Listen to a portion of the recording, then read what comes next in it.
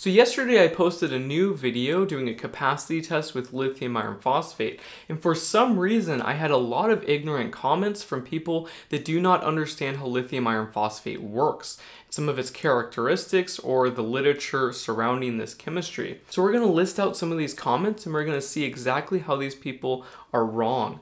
First comment is by Turbo2LTR. He says, how many charge cycles have you put this battery through? He says, you can't expect full capacity until the battery has been broken in. Nowhere in the literature have I ever seen that you need to break in a lithium iron phosphate battery. It's quite the contrary. When you have the first few cycles, you usually have over the rated capacity, not under. For some reason, people think that you need to break in a lithium battery. I don't understand where they came up with this, but it's completely false. Next comment by Chris Drake. Dude, if you're going to do tests, you need to fully charge them 4.2 volts per cell and discharge to 2 volts per cell. You've only partially charged these. 13.7 volts it says on your tester at 35 seconds instead of 16.8 volts, which would be the full charge, and you've not fully discharged them. Your tester cut out at 10.5 volts, but 6 volts would be the real end. So your 106 amp hour number is totally speculative and misleading. Okay, first of all, you never ever charge lithium iron phosphate to 4.2 volts per cell. That's where electrolyte degradation occurs. You charge it to 3.65 volts per cell. That is standard on all of the data sheets for maximum absorption per cell. Next, the reason that it was at 13.7 volts is because the voltage settles rapidly with this chemistry. Shortly after you charge it, it will drop down to 13.7 for a 4-cell in series pack. So yeah, that's totally normal. You do not charge it 16.8 volts and then expect it to stay there. This voltage settles quickly. Also, after my batteries are done charging, I put one supply on there and I reduce the current so I can top it off all the way until the high voltage disconnect of the BMS gets triggered. That is the best way, and that's how I always get full capacity. Next, he was criticizing the 10.5 volts. That's typically when one of the cells is going to hit 2.5 volts. That's the low voltage disconnect. In some data sheets, you will see that the lowest voltage that you can drop these cells to is 2 volts, but that's completely pointless and you will still hit full capacity at 2.5 volts. Also, you do not want these cells at 2 volts per cell. In the literature for transportation studies for lithium iron phosphate, if you start at 2 volts, even for a week, you're going to have permanent degradation. Going by the numbers, I think he just Googled this chemistry's name and he thought that those are the thresholds for pulling full capacity, and that's absolutely false. I can actually have a absorption of slightly lower than this and still pull full capacity, but I don't think he understands that as well. It's because you have pretty much like a logarithmic curve capacity-wise on the charge and discharge curve. So that last little bit doesn't matter much. You'll crank out maybe another 1 or 2%. Something else I saw in the comments is people mentioning the Peucert effect or constant. This does not apply to lithium iron phosphate. This is for lead acid batteries only. The Peucert effect does not apply at all. I saw at least like 10 comments stating that I should have taken that into account and the Coulombic efficiency for my capacity test was wrong. They are wrong. It does not apply to this chemistry at all. Next confusing comment is by Marcus Adis. He says rate of discharge has to be factored in also. Did you test at the current rate 20 hour that the battery amp hour rating was based on? First off, it's not at the 20 hour rate. That's for lead acid, specifically flooded cells, not lithium iron phosphate. In the literature, lithium iron phosphate is tested at 0.2 C, and we did below that. We did 0.15 C. And even with new cells, you can test at 0.8 C and pull full capacity. So I'm guessing that this person is just accustomed to lead acid batteries and does not understand this chemistry or other lithium chemistries. Will Burke, shouldn't the battery have been around 14.4 volts when you started the capacity test? It was at 13.7, which means it wasn't full, right? Again, the voltage settles with this chemistry, you guys. Please read this or do your own tests at home. I've covered this many times in my past videos.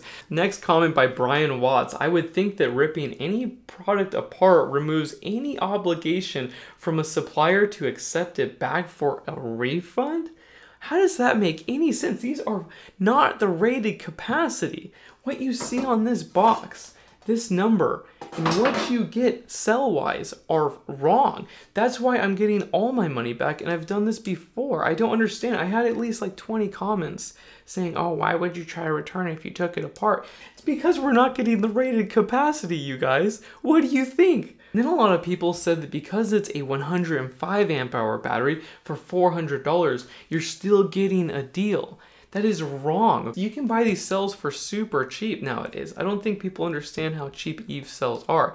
You can buy 280 amp hour cells for around $400, 4 of them, okay, with shipping to your door. So yeah, this is not a deal, okay? You can still build your own pack for much, much cheaper.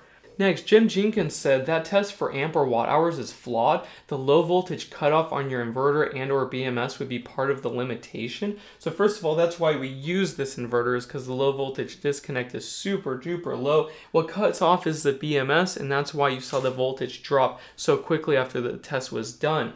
There was some voltage still left in the capacitors that you will see on the screen when they are discharging. But yeah, when these FETs hit low voltage disconnect at 2.5 volts, the test is completely done and you will pull full capacity.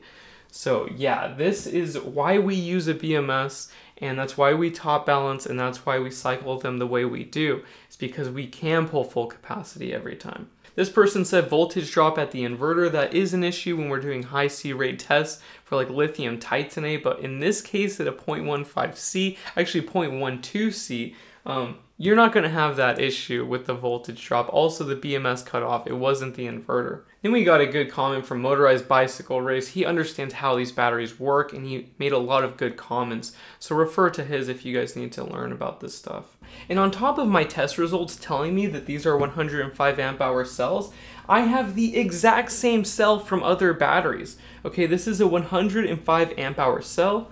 And you can see it on the barcode. It states 105 amp hours, and I've done capacity tests on this cell, and yes, it is 105 amp hours. So now that we know that this is 105 amp hours, and that this one tested at 105 amp hours, and they look identical, look at this. If you ask me, they're pretty much the same cell. They have the same dimensions, the same weight, so the volumetric density and the specific energy are identical.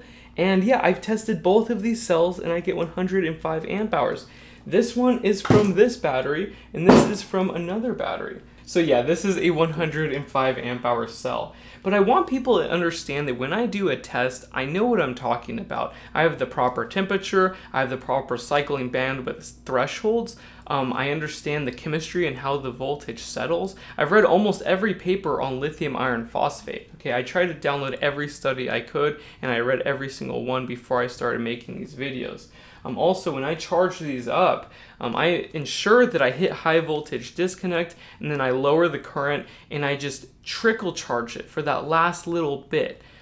So yeah, that's why I got 106 amp hours, is because I know what I'm doing. Also, these cells were balanced, they were top balanced, and I got the same voltage. And then when I discharged them, I checked the voltage and they cycled down together. If one of them hit it too low, like in the case of this grade B 120 amp hour aluminum case cell, which you guys can watch this video that I posted like a year ago, you will notice that one of them was bad and I caught it instantly. So yeah, I know how to do these tests. I've done it like a lot of times. So if you guys disagree with anything I said in this video, again, comment below. But if you do not understand this chemistry, please go back to my older videos.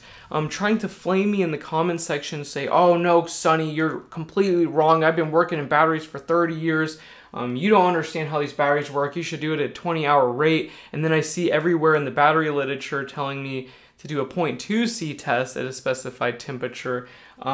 Please substantiate your claims with evidence, unless I'm going to disregard them or I'm going to argue back. I like to educate people, but when you are arrogant and cocky, that's not very fair, and I'm going to come back at you with evidence to substantiate my claim.